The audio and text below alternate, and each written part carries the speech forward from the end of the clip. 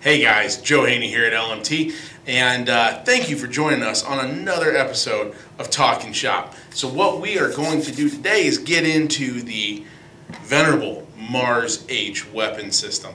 We're going to talk a little bit about what the Mars H is, a little bit of history, what makes it different from other 308 AR style platforms in the market, and why you should consider it for your next weapon system. So hang with us for a second and we are going to get right into it.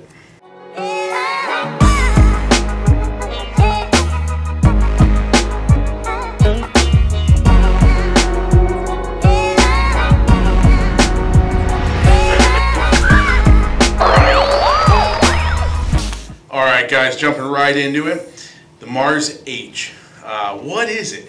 So this is LMT's premier 308 or big frame rifle that we have in our catalog. Started life back in 2009 as a weapon system called the MWS. The MWS modular weapon system was originally adopted for the commercial market, law enforcement, and global militaries. Its first original deployment, it was in 2009 with the UK Ministry of Defense in a platform called the L129A1. That weapon system has since seen a lot of action in combat theaters across the globe and has really cut its teeth and put LMT on the map for making a really dependable, reliable, precision weapon system. So the Mars H is its big brother. Full ambidextrous controls, same monolithic upper receiver, just upgraded a little bit, a couple different configurations, and some other important enhancements to make this a really powerful player in the industry for the precision weapon systems or DMR sniper support roles. So let's jump right in and talk about those features. Alright, so the first thing that we're going to get into on the Mars H weapon system is the upper receiver. Now, you might be wondering, that looks a lot like the MRP, or what the monolithic upper that is on the Mars L. And you know what? You're very right. This is just the big brother. This is the MRP H, standardized monolithic system that we have here at LMT. Uses the same type of lockup. Obviously the 5.56 and 308 style barrels are not interchangeable between these weapon systems, but this upper receiver comes with a host of different calibers that you can use. 308, 6.5 Creedmoor, 243, 260 Remington are all just some of the examples of calibers that you can swap into this upper receiver. Just like the MRPL, it is as simple as loosening that rear screw, completely removing the front screw altogether, and then grabbing your barrel. In this case we have a 13.5 308. Align the gas tube up with the upper receiver. It'll drop right in. Put your front screw back in. Grab your T30 Torx and then just tighten that rear screw. Okay, that's all you've got to do to install your barrel in an MRPH. And also, just like on the small frame gun that has options for different operating systems, so does the MRPH or the Mars H upper receiver. So we're going to pull our DI barrel out and we're going to replace it with this 16-inch piston barrel. It's also 308. This one is one of the units from the Estonia contract. You can tell by the bayonet lug on the bottom of the gas block. Place your screw. Good to go. Now, you will need to make some other changes to your weapon system when swapping these barrels. Going from a DI barrel, direct impingement barrel, has a gas key on it. You'll have to remove your bolt from this system and then upgrade it to a piston carrier. So this piston carrier, you can see, does not have a gas key because there is no gas coming down a gas tube. It's just that piston op rod. So up here we have a flat tappet system on top of the carrier. So that's going to be one of the things you're going to need to change. Alright, when changing between calibers, you might ask, what else do I need to do? That's the cool part. You don't need to do anything with the LMT family of Mars H systems. going from a 308 to, let's say, a 6.5 Creedmoor, you don't have to do anything other than change your barrel and your ammunition. Now, one thing we recommend doing is marking your magazines. You know, put a 6.5 on them, or perhaps a rubber band or something that indicates a different caliber. What you don't want to do is have a mistake on the range where you load the wrong ammo into the wrong barrel. All right, continuing with the upper receiver and discussing the monolithic receiver and why that might be important for you opposed to other types of upper receiver handguard combos in the market is its rigidity. You know, number one, this is going to be one of the strongest platforms on the market. If you are going to focus on using a laser for night vision or forward-mounted thermal clip-ons, night vision clip-ons in front of an optic, or you're using a really large optic that has a taller mount or a longer mount that needs to bridge over what would traditionally be a gap in the handguard and upper receiver, monolithic's really going to shine. Okay, so we have two different configurations of monolithic Mars H receivers. So this is your standard right here. This is the standard length, the carbine length, if you will. So we got our 16-inch barrel in here. This will accept the piston as well as down to a 13.5-inch barrel.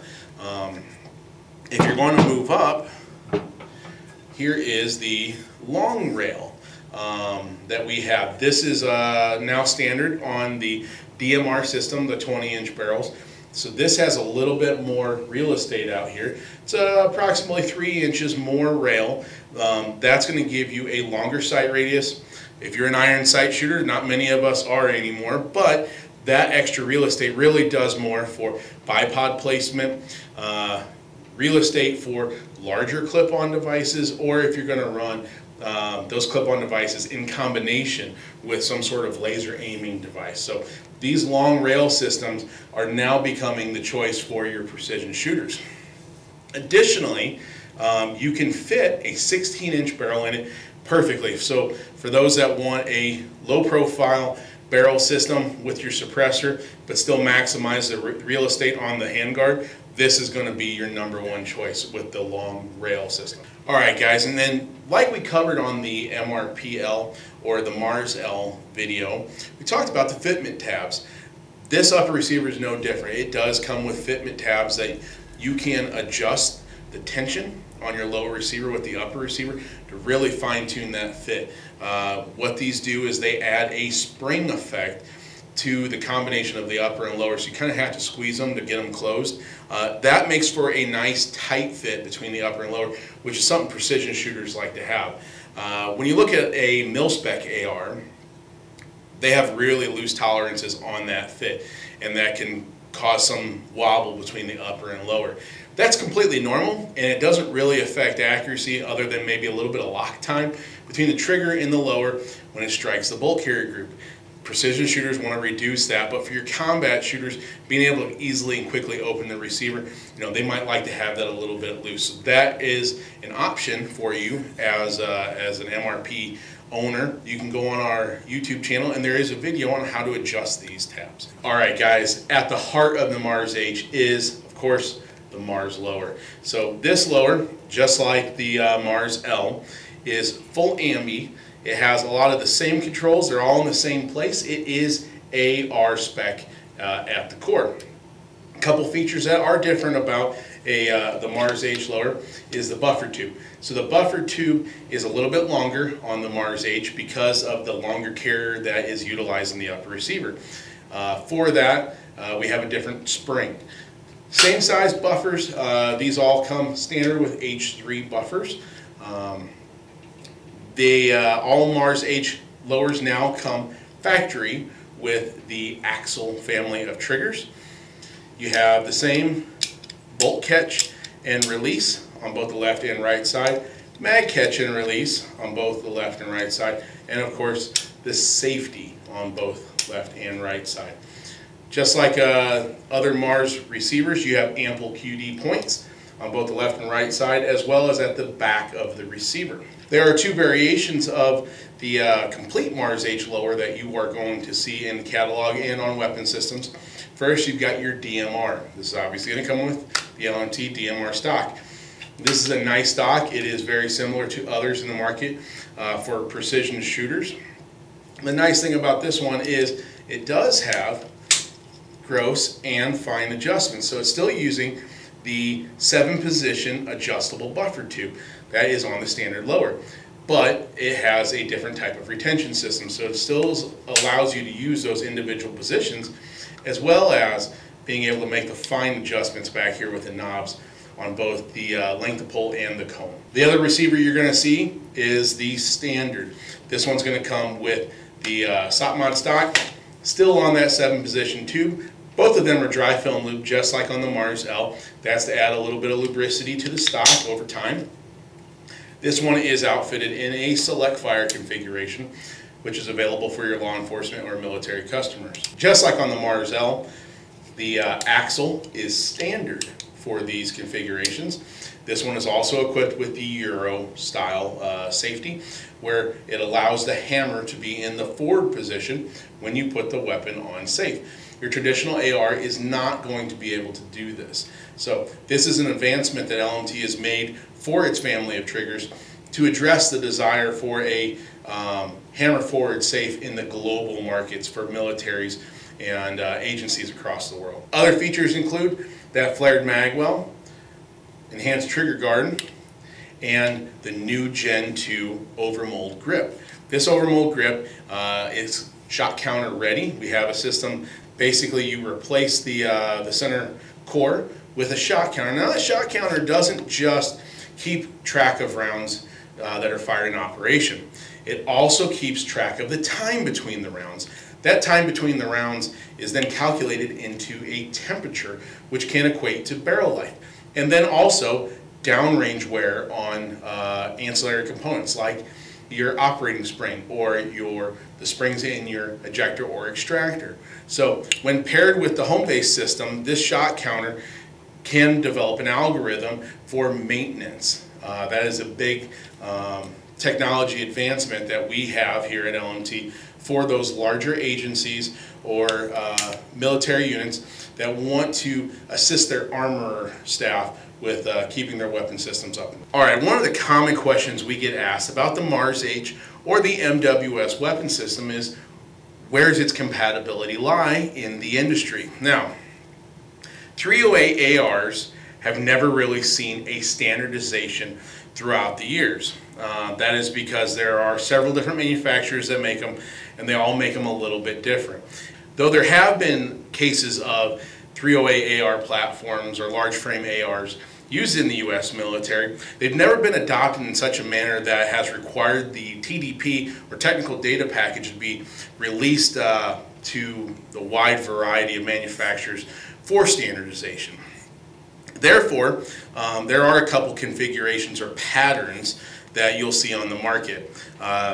This is what is considered an SR25 pattern.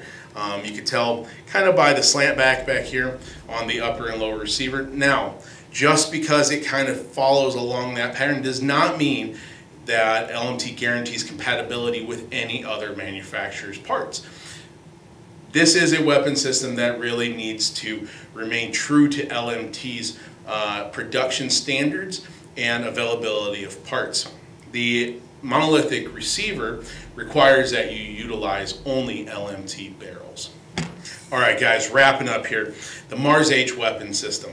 It is a really well-built, well-engineered AR system for the large frame calibers that is going to fit a role, in this case, of a patrol rifle, DMR type rifle, sniper support weapon, or a standalone sniper rifle, depending on its configuration.